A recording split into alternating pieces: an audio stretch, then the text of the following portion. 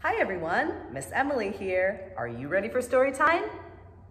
We clap and say hello, we clap and say hello. With our friends at story time, we clap and say hello. We wave and say hello, we wave and say hello. With our friends at story time, we wave and say hello. We stomp and say hello, we stomp and say hello. With our friends at story time, we stomp and say hello. Great job, everybody. This week, we're gonna learn about trees. Can you say tree? Say tree. Tree. Good job. Can you say tree with a sad face? Because there was a tree growing in front of your house, but then the city had to come and chop it down because it was sick. And now there's a big empty spot where your tree used to be. Tree. Tree. Can you say tree with a mad face? Because there's this little insect called the spotted lanternfly that just came to Staten Island, and it's gonna try to eat a lot of the trees that we have here. Tree. Tree. Good job. Can you say tree with a happy face? Because you love the tree near your house. You love how it sounds when you hear the wind blow through the leaves. Maybe you like to climb your tree, or maybe you like to play with the leaves that fall on the ground in the fall. Tree. Tree. Good job. Can you say tree really, really loud? Tree! Great job, everybody. Trees are really, really important. Trees give homes to a lot of different types of animals. Trees also help to make fresh air that we breathe.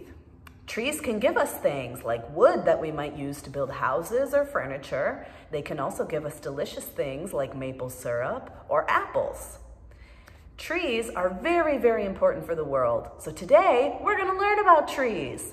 The first thing we're gonna do is we're gonna pretend to be a tree. Can you pretend to be a tree with me? Let's go. How does a tree start its life? What's a baby tree look like? I'll give you a hint. It's usually pretty small, and I might be able to fit it between my 2 fingers for some trees. Do you know what I'm talking about? What's a baby tree?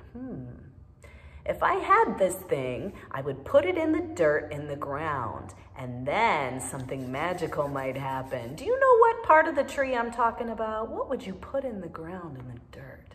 That's a baby tree. What's that called? It's called a seed. Can you say seed?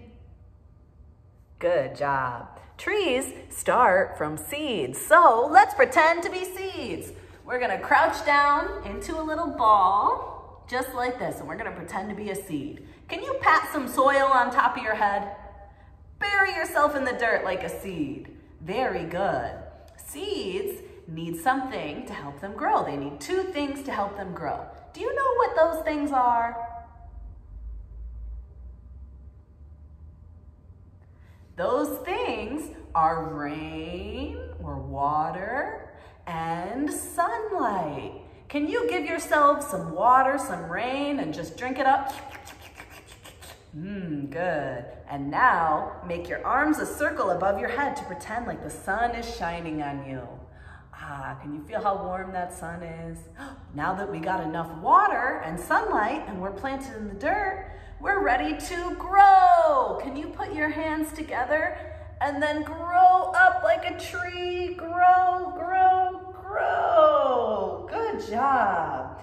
Trees stand very tall. Can you put your feet together and make your legs really strong together like a tree trunk? Very good.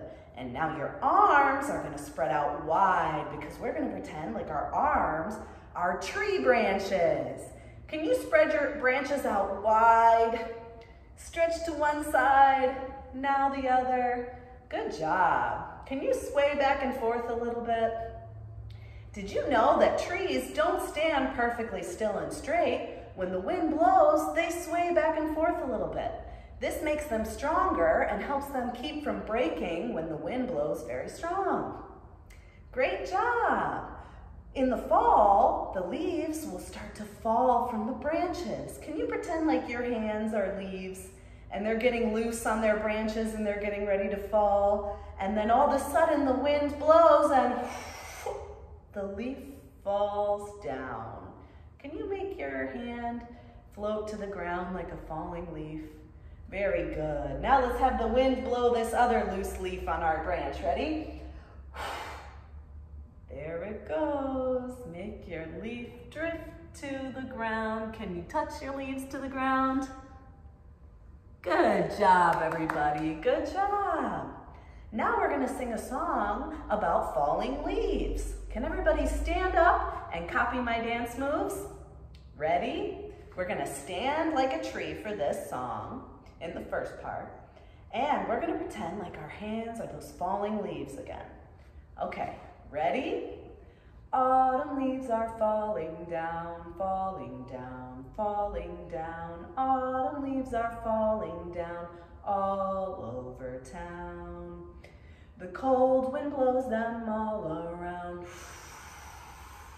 all around, all around. The cold wind blows them all around town. Grab a rake and rake them up, rake them up, rake them up. Grab a rake and rake them up all around town. Form a pile and jump right in, jump right in, jump right in. Form the pile and jump right in all over town. Great job, everybody, great job. Now we're gonna count some leaves on the felt board. Can everybody sit down on the rug while I use the felt board? Great job. Here we have a tree with a lot of different types of leaves growing on it. This would never happen in nature, but for our felt board story today, we're gonna be using this tree with a couple of different types of leaves. Normally, these would each be growing on their own tree. How many leaves are on our tree? 1, 2, 3, 4, 5. 5 little leaves in the tall, tall tree, as bright and pretty as they can be. Along came the wind, blowing all around. Can you make the wind blow with me? And one bright leaf fell to the ground. What color is this leaf?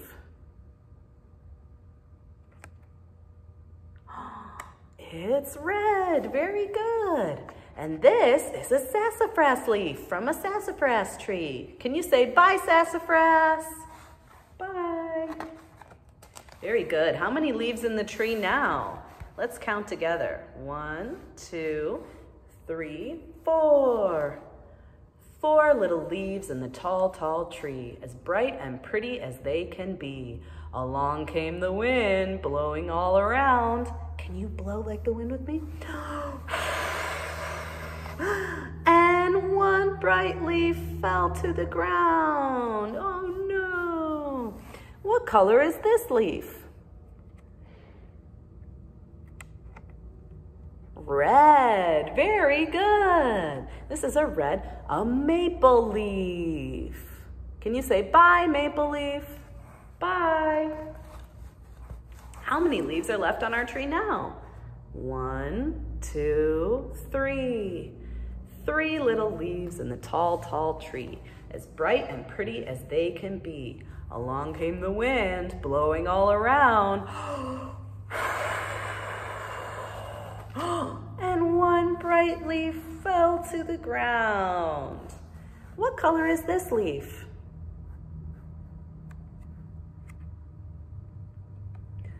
Orange, very good. And this is a type of white oak leaf. Can you say bye, white oak? Bye. Good job. How many leaves are left on our tree? 1, 2. Two little leaves in the tall, tall tree, as bright and pretty as they can be. Along came the wind, blowing all around. And one bright leaf fell to the ground. What color is this leaf? Red, very good. This is a red leaf. And the type of leaf it is called a redbud. Can you say bye, redbud leaf? Bye. Now how many leaves are left in our tree? Just one. One little leaf in the tall, tall tree, as bright and pretty as it could be. Along came the wind, blowing all around. And one bright leaf fell to the ground. What color is this leaf? It's red again, red. And this type of leaf is a sweet gum leaf. What shape does a sweet gum leaf look like? Let's see. It has these points on it. How many points does it have? 1, 2, 3, 4, 5. 5 points. This is a sweet gum leaf, and sweet gum leaves are shaped kind of like stars. The next song that we're gonna sing is actually about a sweet gum tree and has a sweet gum leaf in it. So in this song, we're all gonna stand up just like the shape of a sweet gum leaf. So we're gonna pretend like our legs are 2 points and our arms are 2 points, and then our head is another point, which is 1, 2, 3, 4, 5 points, just like a sweet gum leaf. Our bodies are kind of in a star shape, like a sweet gum leaf. So now, in this next song, I'm gonna sing it 2 times.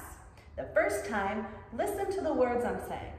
Copy my dance moves. And then the second time I sing the song, see if you can remember some of the words and sing along with me while doing the dance moves all the time. Okay, ready?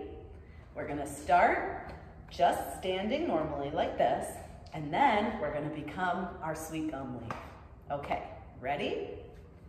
A sweet gum tree, a sweet gum tree, little spiky seed, and a sweet gum tree, a sweet gum tree, a sweet gum tree, little spiky seed, and a sweet gum tree, a falling leaf, a falling leaf, little spiky seed, and a sweet gum tree. Great job, everybody. Let's do that song again. See if you can sing any of the words with me. If you don't know all of them, that's okay. Just sing the words that you know. And when you make your sweet gum tree, make sure you stretch your arms and legs as far as you can. And when you become a spiky seed, make sure that you squeeze your arms into your body and your knees, and you wiggle your fingers just like this to make spikes on your body. When you're making your leaves fall from the tree, make sure you take a deep breath and blow them away. Okay, ready? A sweet gum tree, a sweet gum tree, little spiky seed, and a sweet gum tree, a sweet gum tree, a sweet gum tree, little spiky seed, and a sweet gum tree, a falling leaf, a falling leaf, little spiky seed, and a sweet gum tree. Great job, everybody. I love that song. It's so great for stretching and for breathing and then for giving yourself a little bit of comfort. That's a really fun song. So I hope that you learned some things about trees today. We know that trees are really important because they provide homes for a lot of different types of animals. They help to make fresh air that we breathe and other animals breathe too. They can give us things like lumber that we might build houses or make furniture out of. We get food from trees. We get a lot from trees, and they're very, very important. So if you can find a seed for a tree, you could see if you could plant it in a little cup at home. So if you go outside and you see those spiky sweet gum seeds on the ground, what you could do is you could bury some in the dirt, maybe in a little cup, and then water it every day. In the springtime, if you keep your cup in a little window, you might notice that a tree is starting to grow. And if it does, you could try to plant it outside so it can grow into a nice big tree. Some different activities that you can do in the fall to learn more about fall leaves and trees are you could make a few different things. We have a couple of activities that we would normally do if you came into the Nature Center today. And my favorite activity that we would do is to make a leaf sun catcher. So to make a leaf sun catcher, you need to go get contact paper. So this is sticky laminating paper. And what you'll do is you'll put the sticky side up, and then you'll gather some different fall leaves and lay them on top. And then you'll seal the back with another piece of contact paper so that it's smooth on all sides.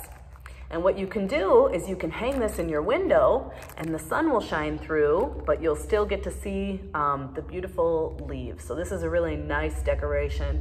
It's also great to hang these in your windows because birds sometimes will fly into windows and get confused if the window is too clear and clean. So these can help prevent birds from flying into your windows. So it serves a double purpose. It's beautiful and it can help protect birds. Sun catchers are a really fun activity to do this fall. Another thing that you can do if you don't have the contact paper is you could go and collect some fall leaves and do leaf rubbings. To do a leaf rubbing, you're going to want to put a leaf vein side up. That means the side that's bumpier on the leaf. You're going to lay it down with that side up, and then you'll put a piece of paper on top of it. Then, with the flat side of a crayon, you're going to smoothly rub all over the top of the paper, and then the veins of the leaf should show through, and you should be able to get a good image of the leaf on the paper. This works better for really, really bumpy leaves with big veins in them. Make sure that if you can, you identify the leaf. You can look up pictures on the internet, or if you have a fancy book called the Field Guide, which will have pictures of leaves and tell you what the name of each tree that has that leaf is called, you can write the name of the tree underneath the leaf. So here we have a dogwood leaf, and we wrote dogwood on here. So if we ever find a leaf that looks like this, we can look at our, hey, I did a leaf rubbing of that before. I forget what it's called. We can come back to our leaf rubbing and know the name of that leaf is the dogwood leaf.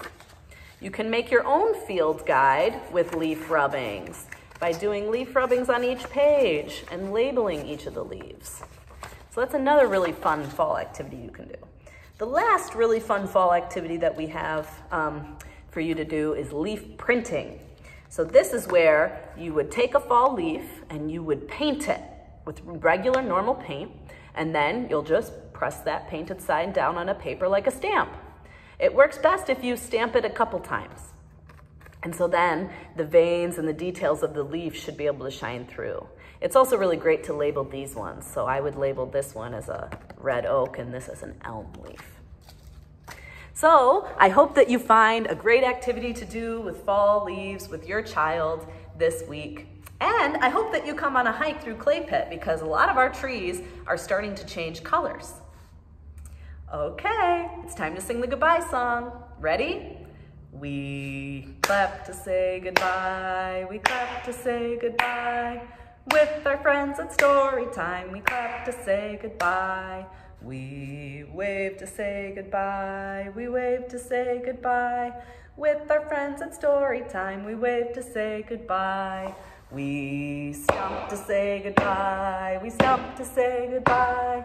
With our friends at Storytime, we stomp to say goodbye. Have a great week, everybody.